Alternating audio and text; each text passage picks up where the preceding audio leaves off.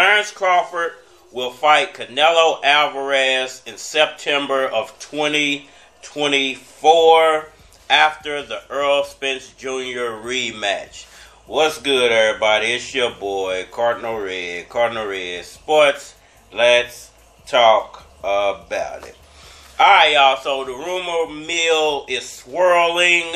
The internet is on fire, and people are talking about the matchup between Terence Big Bud Crawford and Canelo Alvarez happening in September of 2024. This all will take place if Terence Crawford is able to take down Errol the True Spence Jr. in the rematch, the highly anticipated rematch. I just want to break this down, give my a 991 nickel for anybody left. All right, man. Look like Canelo will end his PBC 3-fight deal off with Jermall, Charlo in May, and Terence Crawford in September. Now, I don't know exactly what happened with Benavidez. All right, y'all. So what's being said? What is going on with Terence Crawford? His next fight, his fight after his next fight in 2024. Will it be Canelo Alvarez? 1, 2, cha-cha-cha. 1, 2, cha-cha-cha. Well, a lot of people are reporting at the moment that it's already a done deal, and Terence Crawford will be taking on Canelo Alvarez September of 2024 as long as he's able to defeat Errol Spence Jr. in this rematch. You know, me personally, I think it's kind of crazy that they're already making this victory a far-gone conclusion. You know, nobody's giving Errol Spence any type of shot in the rematch. That I don't think people think that he's even going to lay a hand on Terence Crawford in this rematch. So a lot of people already have it made up in their mind that it's going to be Canelo versus Crawford in the end of 2024. Canelo, I think, was supposed to fight David Benavidez, but it's getting reported that he's actually going to fight Jermall Charlo or Jermall Charlo, whichever one. I don't never know. I can't tell either one of them apart. The one that didn't beat up his wife. Oh, God, what have I done? Put it that way. Because the other one's in some trouble. But they're almost making it like, you know, it's a far-gone conclusion that Terence Crawford is going to get this fight. And instead of Canelo fighting David Benavidez, who I think a lot of people anticipated he was going to fight, I believe Benavidez is his mandatory, they're actually bumping Terence Crawford into that spot as long as he can mollywop Errol Spence Jr. again. And, man, I think it's kind of comical, really, because if you think about the way that the original fight between Terence Crawford and Errol Spence was kind of built up, it was lopsided. It was one-sided. Everybody thought that Errol Spence was going to come in, he was going to dominate. He's the bigger, stronger, more skilled guy, what everybody thought. And Terence Crawford kind of came in, showed his dominance, showed his skill sets, and won the fight. And now, you know, a year later, it's kind of flipped. Nobody's giving Errol Spence a shot. Everybody thinks Terence Crawford's going to win. It's a foregone conclusion. Mercy, mercy. Damn it, mine eyes. Damn it, mine eyes. He's going to come in. He's going to show his skills. He's going to dominate. He's going to make Errol Spence look like a fool for the second time around. And I think there's your problem. That's where your problem lies. I think it's the fact that people kind of take the other guy for granted. They don't think that the other guy is actually preparing. They don't think Errol Spence is putting himself through hell to avenge that loss. I don't think people feel like Errol Spence even has it in him to avenge that loss, you know, and I think that's the wrong way to look at this. You know, if you look at it that way, Terence Crawford's going to walk right into a buzzsaw because he's going to go in there thinking about Canelo and all the money he's going to get from that Canelo fight and not focusing on Errol Spence Jr. Well, I'll be damned. I can see my dick! My dick! My dick! My dick! The same way Errol Spence Jr. thought he could just walk in there, do Terence Crawford like he did everybody else because it worked for him in the past, and he was looking forward to going to 154 and doing his thing up there, but not being focused on the fight in front of him. And there's going to be your problem.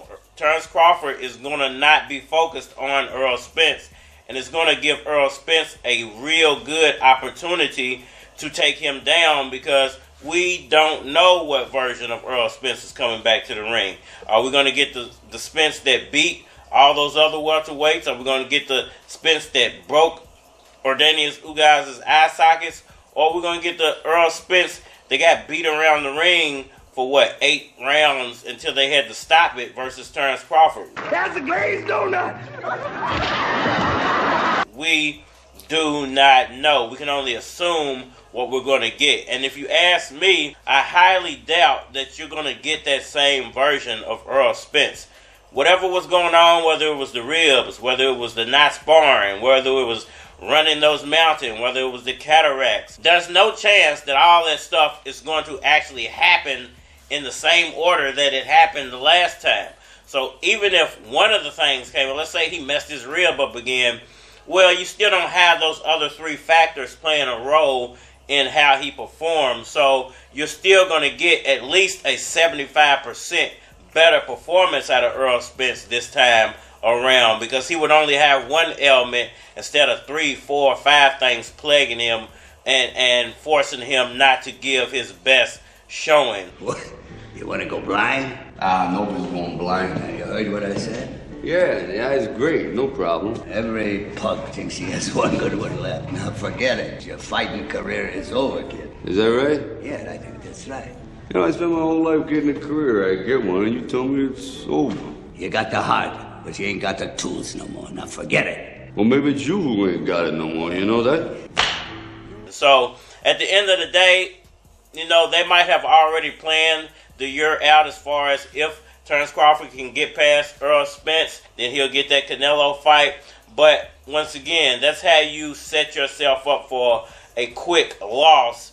And at the end of the day, if Terence Crawford doesn't beat Errol Spence in this rematch, guess what has to happen after that? Ain't going to be no Canelo fight. It's going to be Errol Spence, Terence Crawford 3. I think you are what you continue to do. I mean, we gotta know where his money going to. A shark ain't a shark no more if it don't swim. Bird ain't a bird no more if it don't fly. After a while, that is literally what you're living off your laurels. You're living off what you used to do. I mean, we gotta know where his money going to. There is a level of achievement that you can get, where you have all of these trophies. But if you don't do it anymore, then you're not that. I mean, we gotta know where his money going to. Whatever I don't do anymore, I'm not. Stop doing anything anymore. You could be the greatest bodybuilder in the world. Stop listening for 6 months. I mean, we gotta know where his money going to. Doctors, you could be the most proficient surgeon in the world, but you still have to keep abreast of new techniques, new technology. You have to do that. So I think you are what you have to do. I mean, we gotta know where his money going to. I gotta go on the road. That's what I am. I'm not even talking about the financial aspect. That's what I have to do. Y'all let me know what y'all think about all that down in the comment section below. Hit that like button for me. Sure. Subscribe. Holler at me on all social media platforms, Facebook, Instagram, YouTube, Twitter. But you're more than likely to get a response on the tubes or holler at me over there. If you want to collab or feature a product on your channel, on my channel, feel free to hit my Gmail, because it is a flock of cards at gmail.com. And we are mine here. I drop CDs on the yearly. The chicks get live whenever they heard me. Some niggas I hate, some niggas I cheer me. I just wanna make sure you hear me clearly. That way I know you consider me one of the best rappers sincerely. Niggas wanna stunt like they don't fear me. On the microphone wishing that they could serve me. Trying to get in the way of my journey. That's how you end up on the gurney. It ain't about the money, then it don't concern me. I stay on the grind, nigga, I stay earning. I got a bottle full of Remy, plus I got a 50 Henny. The vodka got me in it, but tonight I got a limit. Right now we juicing gin and ain't no spending on no women. But I pass you a bottle if you tell me I can hit it. Pass the bottle, pass the bottle, pass the bottle, pass the bottle, pass the bottle, pass the bottle. I see a model, I'm about to holler.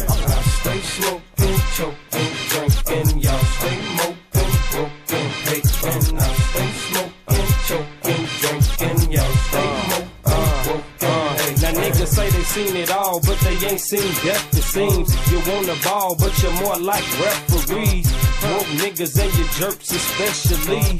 Think twice before you step to me. Yes, it's me, Professor Key. School niggas on how to get the cheese. Better yet, it's me, call him Chef the Key.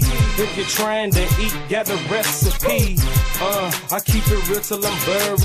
Yeah, on that fake shit, nigga, don't come near me. I got the monster squad, so I ain't worried. Yeah, on that bullshit, get took out early. I got a bottle full of Remy, plus I got a 50-henny. The vodka got me in it, but tonight I got a limit. Right now we juicing gin and ain't no spending on the women, but I pass you a bottle if you tell me I can hit it. Pass the bottle, pass the bottle, pass the bottle, pass the bottle, pass the bottle, pass the bottle. I see a model, I'm about to holler. I stay smoking, choking, drinking, y'all stay smoking, broken, hating. I stay smoking, choking, drinking, y'all stay smoking, broken, hating.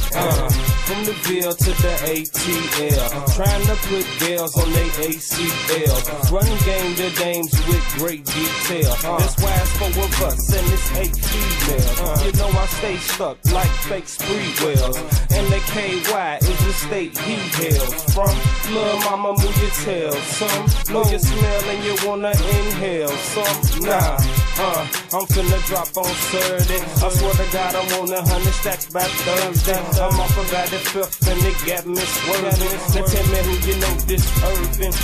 I got a bottle full of Remy, plus I got a 50-henny. The vodka got me in it, but tonight I got a limit. Right now we juicing gin and ain't no spending on the women, but I pass you a bottle if you tell me I can hit it. Pass the bottle, pass the bottle, pass the bottle, pass the bottle, pass the bottle, pass the bottle. I see a model, I'm about to holler. I stay smoking, choking, drinking, y'all stay smoking, broken, hating. I stay smoking, choking, drinking.